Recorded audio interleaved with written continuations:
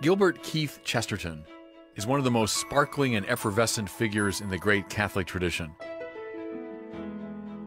A physically large man with an even larger intellect and imagination, he embodied the wealth and capaciousness of Catholicism. If one is ever tempted to see Catholic Christianity as something cramped, crabby, and puritanical, he should read even one paragraph of Chesterton.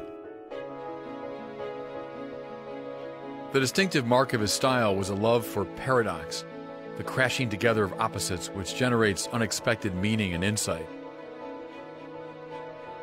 He also delights in puns, plays on words, surprising reversals, etc.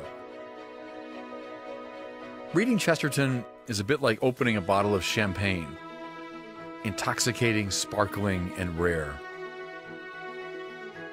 Which words can best describe the Chestertonian take on the world?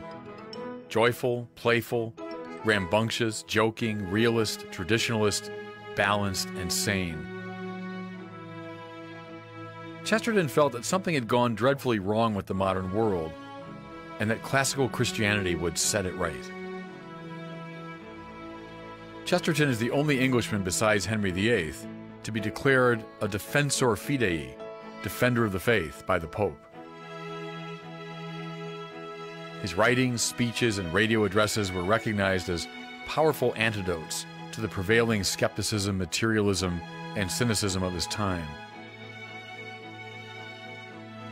He functions even now as a remarkably effective evangelist, a proclaimer and celebrator of the gospel.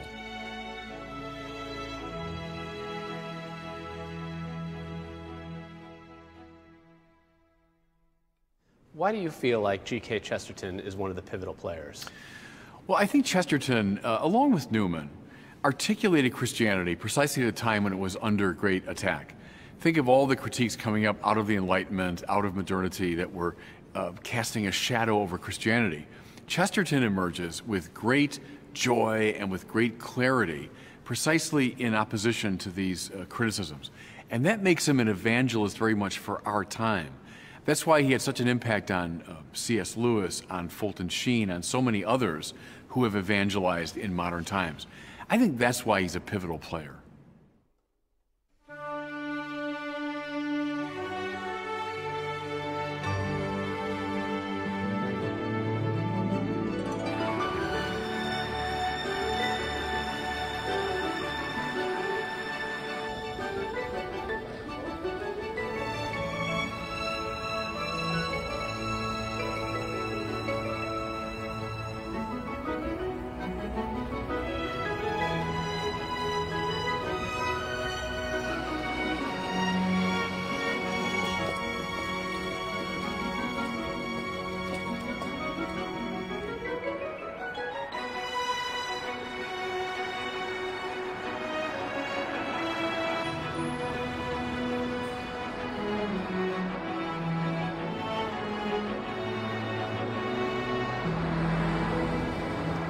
Gilbert Keith Chesterton was born May the 29th, 1874, here in the Kensington neighborhood of London. His parents were solidly middle class, and though they had their child baptized according to the formularies of the Church of England, their own convictions were Unitarian and progressive. Gilbert was very close to his younger brother, Cecil. Upon his brother's birth, Gilbert remarked, "Now I shall always have an audience." Once Cecil managed to speak, the two of them argued incessantly but good-naturedly, once sustaining an argument for 18 hours straight. One of Gilbert's earliest memories is of a toy theater that his father had assembled. It awakened in him a lifelong interest in theater and drama, and in what we might call serious play.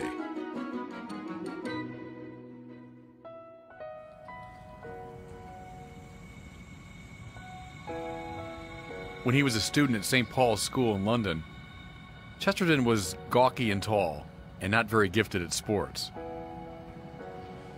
His passion for poetry he hid behind a bland facade, hoping not to be noticed. Looking back on his youth, he said that the chief impression he made on his teachers was that he was asleep.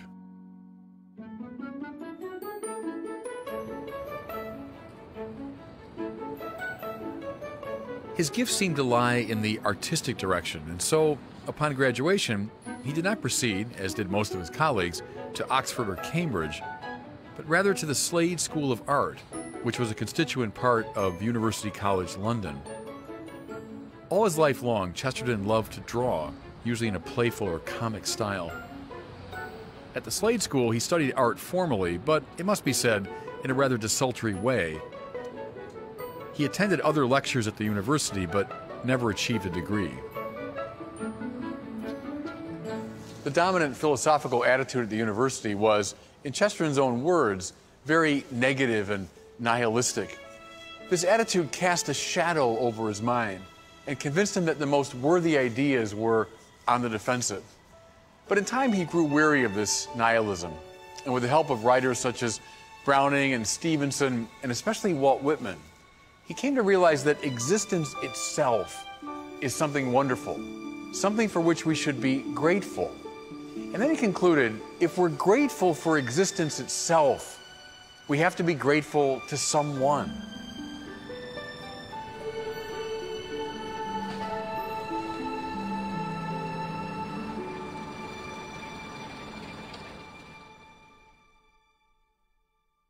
So G.K. Chesterton wasn't a Cambridge-Oxford man. No, it's very interesting. You know, a lot of his contemporaries would have gone to Oxbridge, as they say, Oxford or Cambridge, real establishment places. And Chesterton didn't follow that route. He came here to the Slade School of Art. And there's always been something a little more kind of working class about Chesterton, despite all his sophistication. Something a little bit anti-establishment about him. But also the fact that he studied art rather than, you know, one of the, let's say, classics at Oxford. He remains his life long deeply interested in the visual arts, was a doodler and drawer, draftsman all his life, painter. And while he was here, he discovered almost indirectly he had this talent for writing. But see, I think his writing always has a painterly quality about it. There's always an artistic draftsman quality, vividly imagined quality to his writing. He would have picked that up here at the Slade School. But it sets the tone for a lot of his, you know, more following a different path. Here at the Slade School, he discovered his gift for writing, as you said. Was his talent readily apparent in those early works of his, or did it develop over time? Well, it certainly developed, but I think it was apparent early on. They asked him to write reviews and criticism, and right away, this extraordinarily vivid style emerged. I think it became clear to him that that was his real gift. He's a delightful artist, not a high-level one. It's more the cartoonist's art or the doodler's, high doodler's art. But he realized here that his real gift was for writing.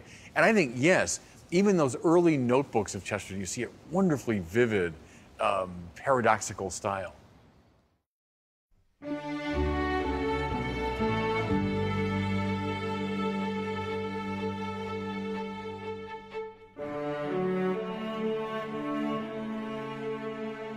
At the invitation of one of his Slade School classmates, Chesterton agreed to write some book reviews for a literary journal, and he thereby discovered his true calling.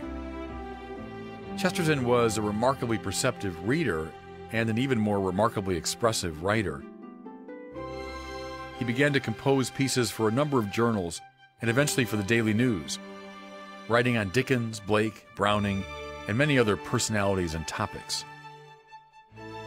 By the turn of the 20th century, Chesterton was becoming a well-known figure in London literary circles. He was noticed not only for his literary gifts, but for his distinctive look and personality.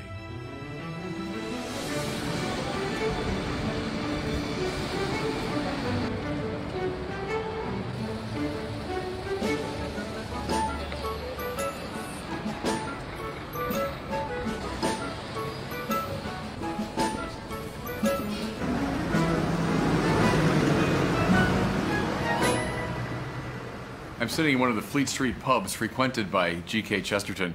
It's easy enough to imagine him in this place. He was a tall man, about 6'2", and though in his youth he'd been quite slender, by the time he reached his late 20s, he put on considerable weight. Once he was asked about his size, and he said, well, as to height, I'm 6'2". As to my weight, it's never been successfully calculated. His large head was topped by an unruly mop of curly hair. He loved to wear big coats and capes and floppy hats. I think it's fair to say he was a bit of a character. In 1901, the young Chesterton married Frances Blogg after a 5-year courtship and remained completely devoted to her the rest of his life. He later credited her with bringing him back to Anglicanism, which in turn led him to embrace Catholicism. He found his down-to-earth young bride to be a perfect match for his somewhat impractical personality.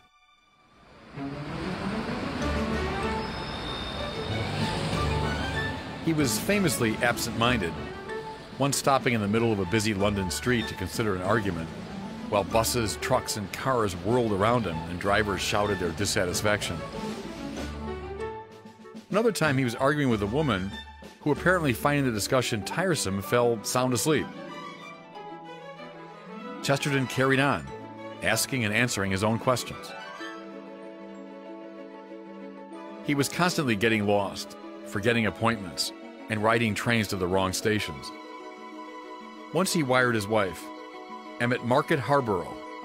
Where ought I to be?"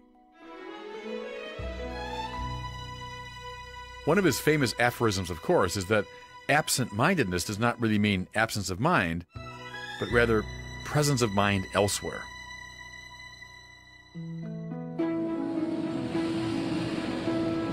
What Chesterton's mind was on increasingly were religious questions.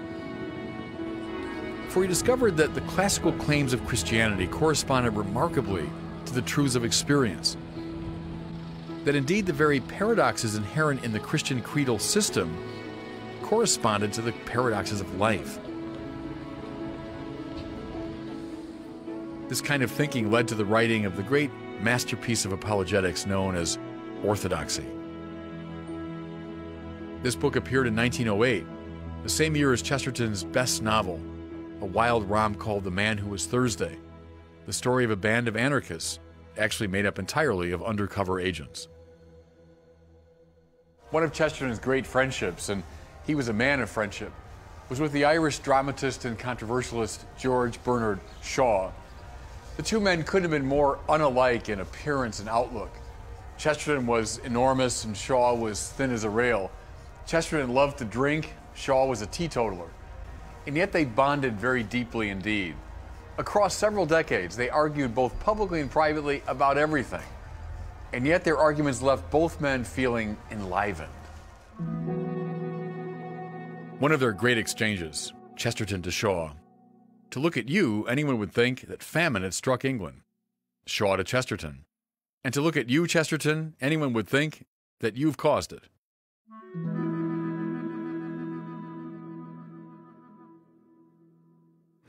I'm sure there are some Catholics who would not understand why Chesterton could be friends with George Bernard Shaw, an atheist. What would you say about that? Well, I think it's one of the most attractive things in Chesterton, that he was able to distinguish between ideas and the person.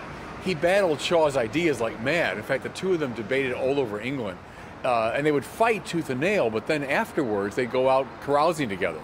And so he was able to make that very important distinction between the ideas a person holds and the person himself. He loved Shaw and deeply admired him.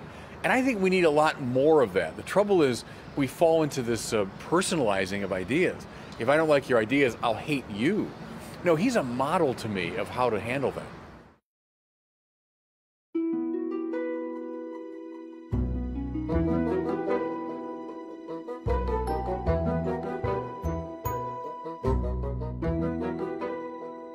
One of Chesterton's most delightful and enduring contributions to the literature of the 20th century were the Father Brown mysteries. All his life long, Chesterton loved detective stories, and in 1910, he was inspired to compose a tale whose mastermind detective was a nearsighted and mild-mannered priest who managed to solve crimes because of his remarkable insight into human depravity, derived from years of hearing confessions. As many pointed out, there's a good deal of Chesterton himself in Father Brown, especially a love for simple and ordinary things, the very things you're likely to overlook because of their insignificance, a useful trait in a detective. Chesterton wrote Father Brown stories until 1935, just a year before his death, and they've proven to be the most widely read of all of his writings.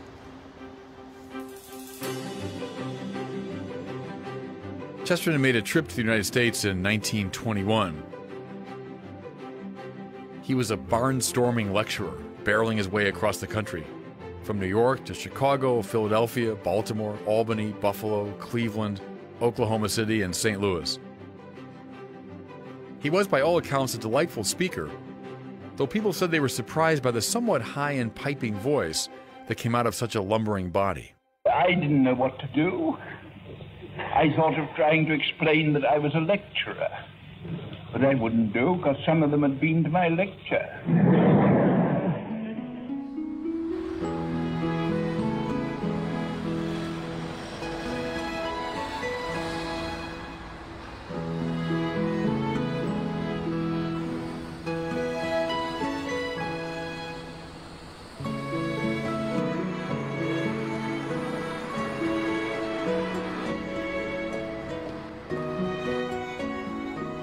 A few years after their marriage, Frances and Gilbert vacationed in Beaconsfield, a small town northwest of London.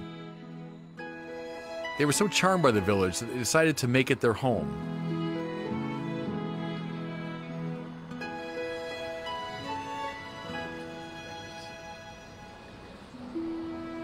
In 1922, after many years of thought and anguish, Chesterton became a Roman Catholic.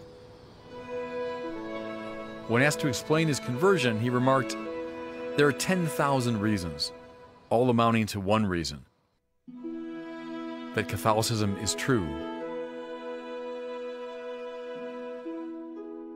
Over and against the relativism and subjectivism of the time, he said, "It is the only thing that talks as if it were the truth, as if it were a real messenger, refusing to tamper with a real message." Chesterton felt that there was something capacious, roomy, expansive about Catholicism. It didn't take one idea and turn it into a monomania. I'm quoting him now. "The church is not a movement, but a meeting place, the trysting place of all the truths in the world."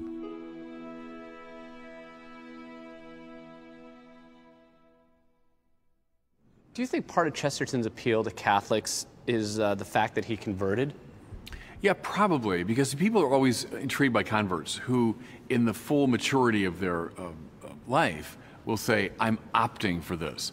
So there's something to be said, of course, about coming of age as a Catholic, but when someone makes a very conscious, deliberate choice, as Newman did, for example, both Newman and Chesterton are famous converts, there is something intriguing about that.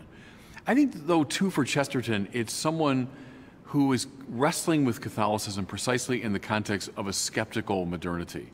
So he knew all of the Enlightenment skeptical arguments against Christianity, took them on, and with great kind of joie de combat, the great joy of the battle, he entered into dialogue with them. I think people find that very attractive, very appealing, too.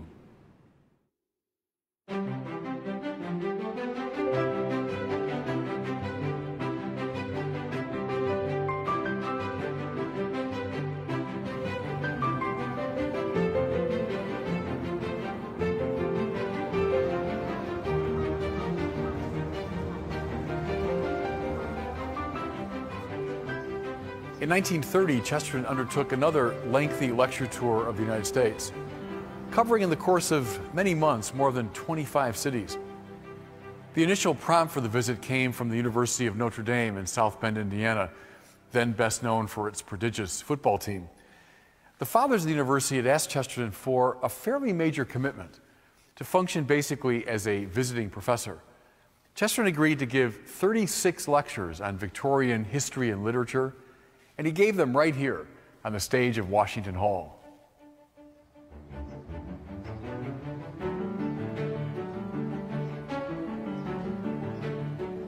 Upon his arrival to the campus, Chesterton was taken to the football stadium to assist at its dedication.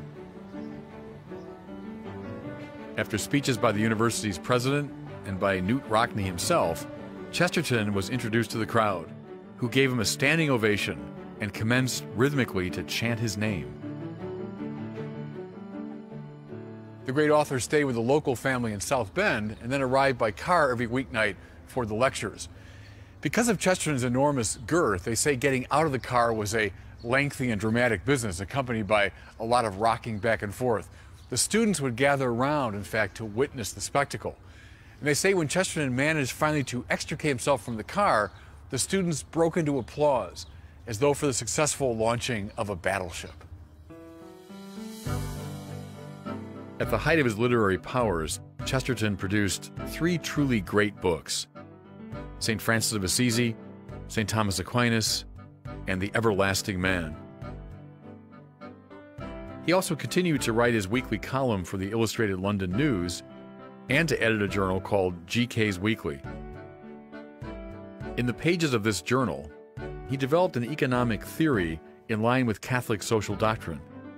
He called it distributism, identifying it as a tertium quid beyond both capitalism and socialism. Critics say that distributism was never carefully defined in Chesterton's writings, but we can easily enough discern the main features of the program. Distributists were not opposed to private property, just the contrary, but they wanted to see it shared and dispersed as widely as possible. In a word, they were against the concentration of money, property, and power in the hands of a few, and in this, they were deeply in line with Catholic social teaching, and out of step with both a socialism that would gather power in the state and capitalism that would gather it in the hands of a few major corporations and economic institutions.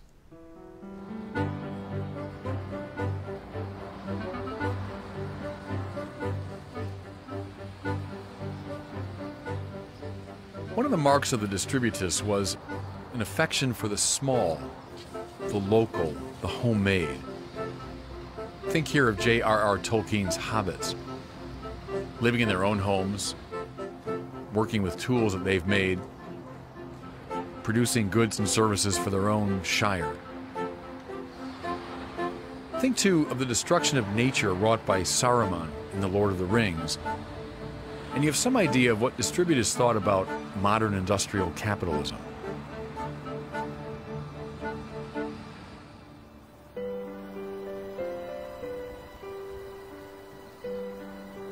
In the spring of 1936, Chesterton became terribly ill, suffering probably from congestive heart failure. On June the 13th, his great friend, the Irish Dominican preacher Vincent McNabb, came to visit him.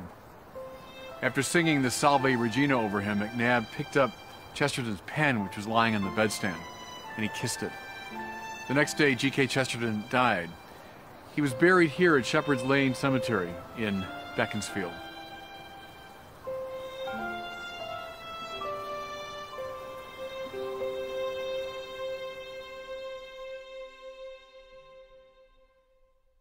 There are some aspects of Chesterton that would be seen as conservative, and there are some aspects that would be seen as liberal. That must be difficult for people who are strongly one way or the other to accept. And it's one of the great strengths of Chesterton. I love that about him, that conservatives can indeed find lots of things in him that they can embrace. Think of, especially now, in our hyper-secularist time, this robust defense of belief in God and the great traditions of the Catholic Church. All of that, conservatives with, in good faith can embrace. At the same time, his distributism, his economic theory is anything but traditionally conservative. Puts a great stress on the wide distribution of wealth. It's opposed to, major corporations and a hyper concentration of wealth. So there, a lot of, more liberally minded people can embrace him. I think both sides can see in this exuberant joyfulness something to embrace. So I like that about him. He's one of these capacious figures that is very roomy. People can find a lot to embrace in Chesterton. Describe where we are now. We are in the library of the Athenaeum Club in the heart of London.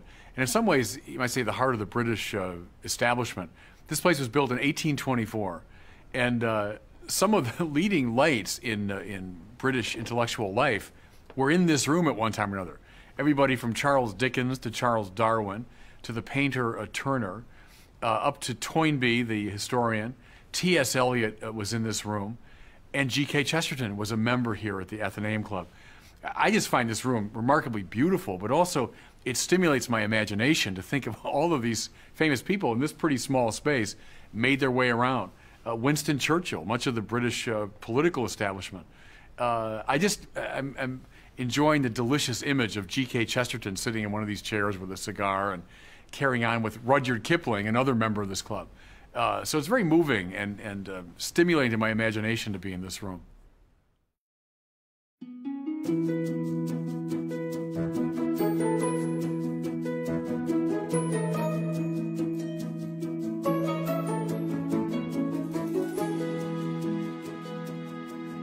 One of Chesterton's greatest books, and a masterpiece of Christian apologetics, was published in 1908 when its author was only 34. Though he was still 14 years away from his formal conversion to Catholicism, orthodoxy is filled with the Catholic spirit.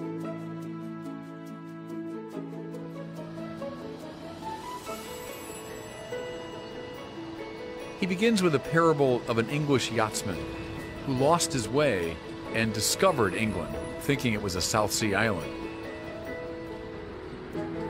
To find the familiar as something strange, to rediscover Christianity as startling and new, is at the heart of his project in orthodoxy. Because people were increasingly uncomfortable with the idea of sin, Chesterton chose to begin by talking about sanity. Contrary to common perception, the madman, he said, is not someone who's lost his reason. Rather, the madman is someone who's lost everything but his reason. He was characterizing as unhealthy thereby any ideology that would lock us into a narrow and all-explaining system. He was thinking especially of the materialism that was gaining strength at the turn of the 20th century. The view that matter is all that there is. The problem, of course, is that the principle itself cannot be determined through empirical observation and so undermines itself. Moreover, it is a reductionism that leaves aside so much of life: beauty, morality, love, art, and religion.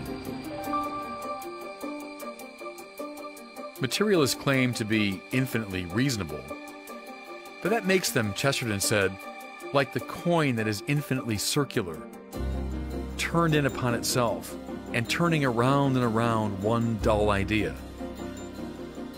Chesterton wants to crack open the heads of materialists in order to let in some light and fresh air. Another mark of his time, and of ours, is a suspicion of tradition. Much of modern politics and philosophy were predicated on a rejection of what came before. This cult of novelty amounted, Chesterton felt, to a denial of democracy, for it refused to listen to the voices of the dead. I'm quoting him here. All Democrats object to men being disqualified by the accident of birth. Tradition objects to their being disqualified by the accident of death. Tradition, he famously concluded, is, quote, the democracy of the dead.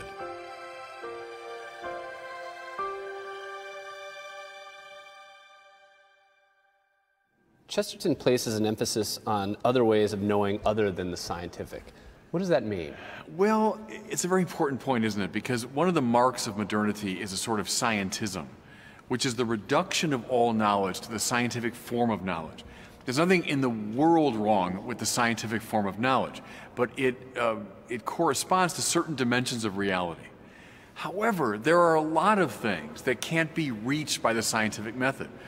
The sciences qua sciences can't tell us anything about why something is beautiful, why something is morally right or wrong. It can't tell us why there's something rather than nothing. What Chesterton would have called mysticism is a sort of trans-scientific, a beyond scientific perception. And he resisted with all his power the reduction of knowing to the scientific form. He wasn't anti-science, so don't fall into that trap. People often do that. Oh, religious people are anti-science. He wasn't anti-science. But he knew, as Pascal knew, the heart has its reasons that reason knows not. There's a mode of knowing that goes beyond the scientific mode of knowing.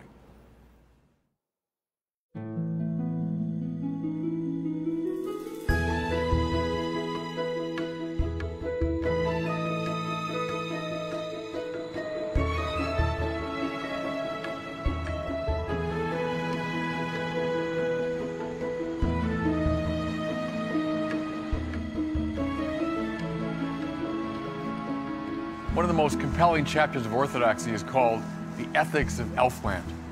Here he turns David Hume, the notorious skeptic, on his head.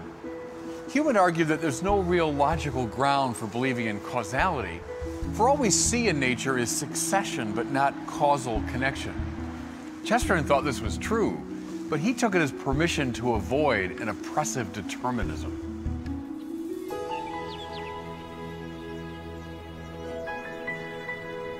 Though it is necessary that 2 + 3 is equal to 5, it is by no means necessary that the sun come up every morning, or that trees bear fruit. That these things happen is in fact always a delight and a surprise. One might suppose that a thing repeats itself because it's just a mechanical bit of clockwork. But Chesterton said, it might be true that the sun rises regularly because he never gets tired of rising. His routine might be due not to a lifelessness, but to a rush of life. A child kicks his legs rhythmically through excess, not absence of life.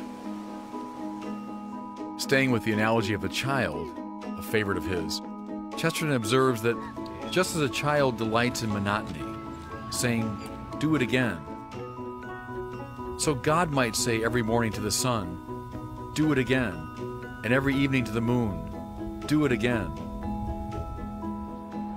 The regularities of nature are not deterministic recurrence, but in his language, a theatrical encore.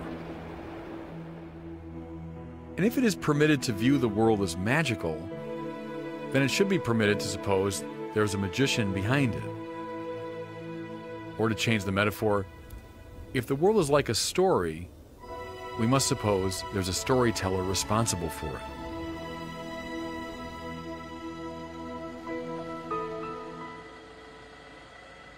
And this helps to explain, Chesterton felt, the complexity of the Church's creeds, something much mocked by moderns.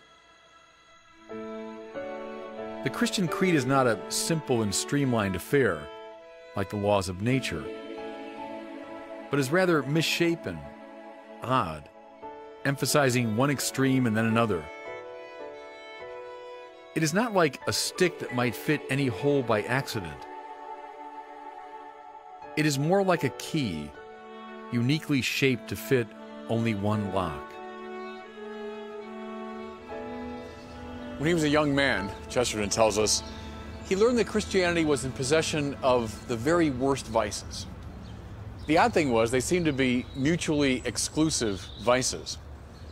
On the one hand, some critics said Christianity was hopelessly pessimistic, with its stress on contempt for this world and mortification of the flesh.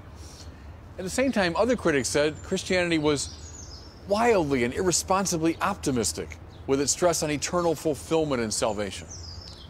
The young Chesterton mused, and these are his own words, Christianity could not be at once the black mask on a white world and the white mask on a black world. In a similar way, some critics claim that Christianity was timid, monkish, and unmanly, citing the craven imperatives of the Sermon on the Mount. Think here of Nietzsche's exceptionally harsh characterization. On the other hand, many critics, with the Crusades in mind, attack Christianity for its bloodthirstiness and tendency toward warfare. Chesterton's observation, a thing might have these two opposite vices, but it must be a rather queer thing if it did. Or again, some critics maintain that Christianity was too monkish and austere, characterized by, in his language, naked and hungry habits. And other critics held with equal vigor that Christianity is too worldly, what with its pomp and ritual and ostentation. What began to occur to Chesterton was that of all the institutions in the world, Christianity must be the most depraved, the most purely evil. But then an odd alternative came to mind. Perhaps Christianity was not so much oddly shaped as perfectly shaped. And perhaps those whose vision is distorted in various ways see it as alternatively to this and to that. Just as various people might see one and the same man as too fat or too thin, too dark and too fair. Here's how Chesterton sums up the point. Perhaps, in short, this extraordinary thing is really the ordinary thing, at least the normal thing, the center. Perhaps, after all, it is Christianity that is sane, and all of its critics that are mad in various ways. It's exceptionally important at this point to make a clarification. It might seem as though Chesterton is defending the view that Christianity represents the bland reconciliation of opposing points of view, the moderate middle ground between extremes. Well, nothing could be further from the truth. It struck Chesterton that the great Christian heroes have nothing moderate about them. No one would ever accuse Thomas Aquinas of being moderately intellectual, or Joan of Arc of being somewhat militaristic, or Anthony of the Desert of being mildly committed to the ascetical life. Christianity is not a compromise, but rather a radical and confident putting together of mutually exclusive extremes, one wild excess balancing the other. And Chesterton felt that he had found the ground for this fact at the heart of the Christian creed, where it is boldly affirmed that Jesus Christ is not a demigod, not half human, half divine, not a compromise between divinity and humanity, but fully human and fully divine. Paganism declared that virtue is found on the middle ground, but Christianity declared that it was found in a kind of conflict. Thus, the symbol of the cross is especially illuminating, for it represents a collision of opposing forces. A very good example of this principle is the play between affirmation and negation in regard to human beings. No philosophy or ideology has ever thought more highly of human beings than Christianity, which holds out deification as our proper end. At the same time, no philosophy or ideology has ever been more critical of the human project, for none of them can articulate how far we've fallen short of what we are meant to be. And thus, Chesterton said, St. Francis, in praising all good, could be a more shouting optimist than Walt Whitman. And St. Jerome, in shouting all evil, could paint the world blacker than Schopenhauer.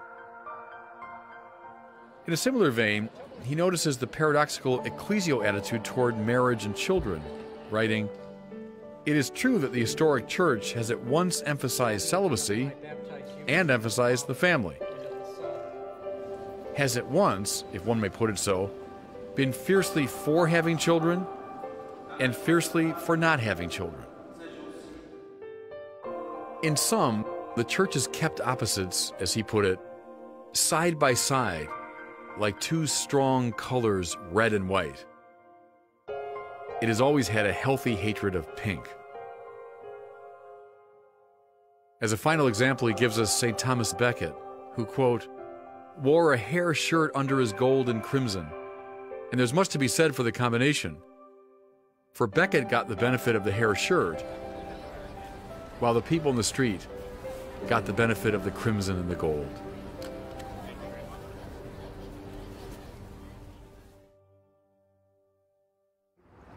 So briefly, who was David Hume? Well, David Hume was the great 18th century English philosopher, very influential, one of the most notorious of skeptics in regard to religion. But one of the ideas that Chesterton likes to sort of tweak his nose on is the idea of causality. Because Hume had said there's no ground for believing in causality. And so he took that to undermine some of the classical arguments for God. But see, what Chesterton did was very clever. He said, well, no, I agree with you. So maybe causality is not as readily apparent to the senses, but that opens the world up in a certain way. Because in the wake of people like Newton and others in the 18th century, a sharp determinism comes to take hold. Things are just set. They're in these absolute systems. And Chesterton sort of found a way in through Hume to say, no, things are maybe a little stranger. They're more elven than you might imagine, because things aren't locked in causal determinism. So it was a very clever move to take one of the founders of sort of modern skepticism and use him as a wedge to open up room for religion. What about critics of religion who would look at Chesterton's arguments in the Ethics of Elfland and say, well, there you go, here's someone who is looking at scientific phenomena as if it were this magical occurrence? No, in many ways just the contrary, that he's critiquing a scientism, you might say, that is all explaining. Chesterton had nothing against the sciences. In fact, he's like Newman that way. He embraced the sciences, loved them. But he didn't like a scientific determinism, which is not science. That's a philosophical point of view, that the only valid way of knowing is the scientific way of knowing. That's what he was opposed to. He wanted to crack open the scientific worldview to let in the light from the supernatural realm. One of his great insights is that it's only mysticism that makes us sane. It's only mysticism that makes us rational in the end. Because a rationalism that's turned in on itself produces a very cramped, closed-in worldview. He wanted to crack it open to let in the light.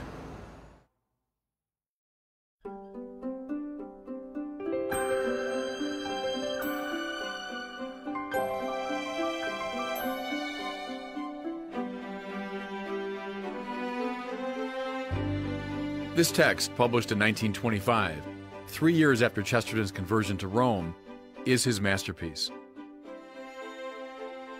It is the richest expression of the themes closest to Chesterton's heart. It can legitimately be construed as an answer to H.G. Wells's best-selling The Outline of History, which had appeared in 1920. Wells's argument was that man had gradually evolved from his primitive state to his exalted modern and civilized form. In the process of his evolution, the human being had learned to slough off religion and to embrace modern progress. This fully developed human being would now be in a position to bring peace and prosperity to the world. That such an argument could be made in the immediate wake of World War I struck Chesterton as beyond absurd. The book has two major sections. The first dealing with the strangeness of man, and the second with the even greater strangeness of the man called Christ. His target in the first section is the evolutionist, who sees the human being as simply a highly developed animal. Chesterton draws our attention to the mysterious and beautiful prehistoric paintings discovered in caves in the south of France. These are the only real evidence we have, he says, of what, quote, cavemen were like. It shows that human beings did something that no other animal could do, namely produce works of art. Here's Chesterton's language. The higher animals did not draw better and better portraits. The wild horse was not an impressionist, and the racehorse a post-impressionist. What the cave paintings reveal is that humans differ from other animals in kind and not merely in degree. Precisely as an artist, a creator, the human can mirror all other things, in some sense containing them all. And in this he's like God, the creator of all. Here Chesterton's driving at something close to Newman's heart, namely that the human being has a capax Dei, a capacity for God. He's ordered by nature to union with his creator. Or put this in more biblical language, he's made in the image and likeness of God. It's precisely this capax, this imago, that suits him to hear the message of the incarnation, that God becomes one of us. And the incarnation is the topic of the second major section of The Everlasting Man, called The God in the Cave. If Chesterton's interlocutor in the first section was the evolutionist, his conversation partner in the second section is the comparative religionist, the one who would see Christianity as simply one religion among many, and Christ as simply one religious founder among many.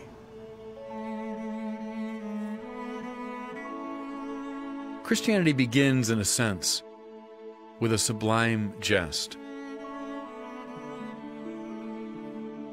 The infinite and all-powerful God becomes a child born in a cave dug in the earth. Chesterton remarks, "The hands that made the sun and the stars were too small to reach the huge heads of the cattle. Upon this paradox, we might almost say upon this jest, all the literature of our faith is founded. No other religion makes a claim anywhere near as radical and strange and wonderful as that. And whether we believe it or not, the very idea of the incarnation has changed us."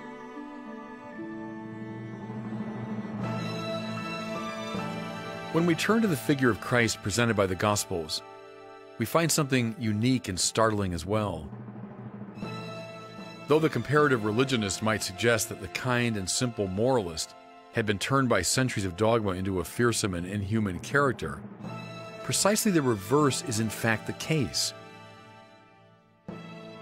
Chesterton argues that the Christ presented in most churches is almost entirely mild and merciful,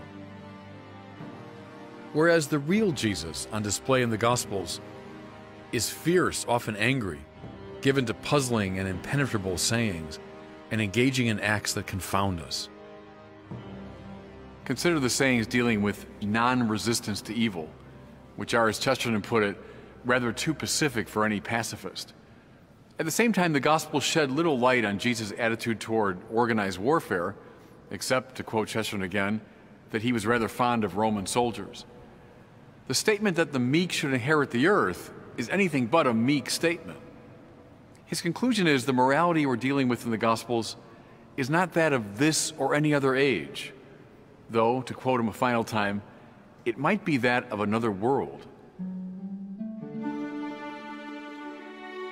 Chesterton suggests that in every Catholic church, right next to the statue of the mild Christ, there should be a statue of the ferocious Christ in full flight of anger.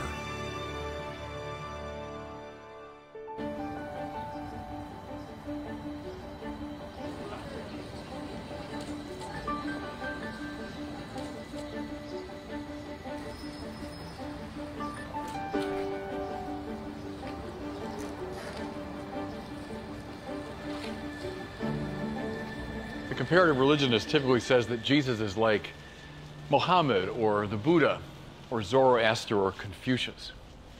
But none of those figures ever made a claim about himself, even vaguely comparable to the claim that Jesus made about himself.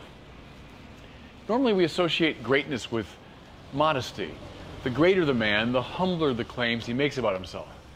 Concomitantly, the crazier or stupider the man, the more extraordinary claims he makes about himself. Here's Chesterton. Nobody could imagine Aristotle claiming to be the father of gods and men come from the sky. Though you might well imagine one of the insane Roman emperors like Caligula claiming it for him, or more probably for himself.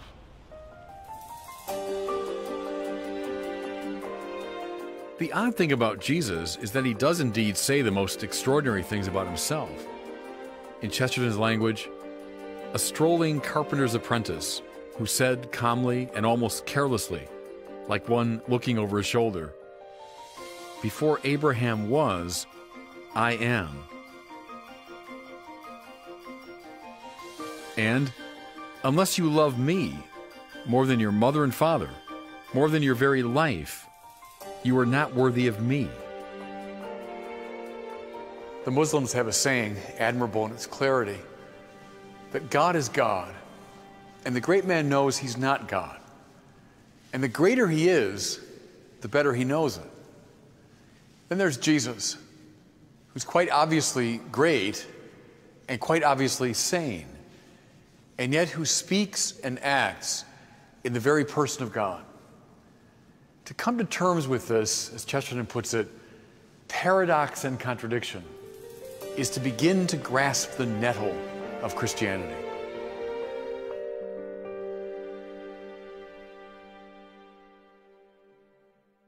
The concept of Christianity putting together mutually exclusive extremes is pretty difficult to grasp.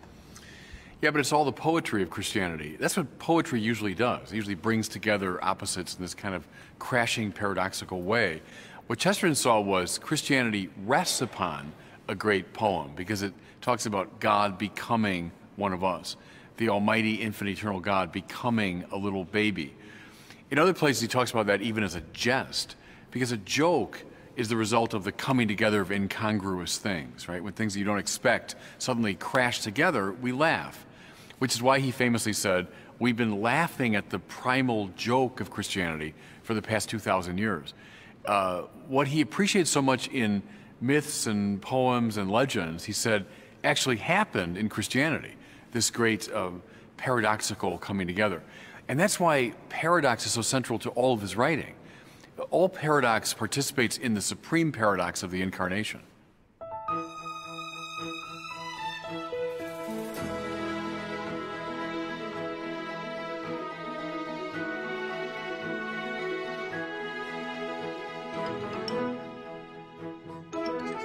Why is G.K. Chesterton a pivotal player? Christianity has long been haunted by the Gnostic or dualist temptation. This is the tendency to think of Christianity as something joyless, disembodied, purely austere. By the sheer exuberance of his life and writing, Chesterton gives the lie to this sort of Puritanism. He harkens back to St. Irenaeus. The glory of God is a human being fully alive. Another ancient and persistent danger is a relativism that would turn Jesus into one more inspiring religious founder among many. Along with Athanasius, John Henry Newman, C.S. Lewis, and many others, Chesterton insisted upon the strangeness and distinctiveness of Jesus. In his own utterly unique voice, he sang the uniqueness of Christ.